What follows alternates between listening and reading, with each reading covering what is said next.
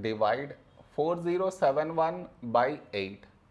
To do this division, we should frame it in this way. 4071 here, 8 here. This is your step 1. Next, here we have 4, here 8. 4 is smaller than 8, so we should take two numbers 40. When do we get 40 in 8 table? 8 5s 40. Now we should subtract, we get 0.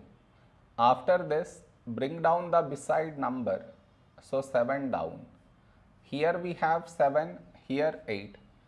7 is smaller than 8, so we should bring down the second number, and the rule to bring down second number is put 0 here, then only we can bring down this number, so 71. A number close to 71 in 8 table is 8 8s 64. Now we subtract, we get 7. No more numbers to bring it down, so we stop here.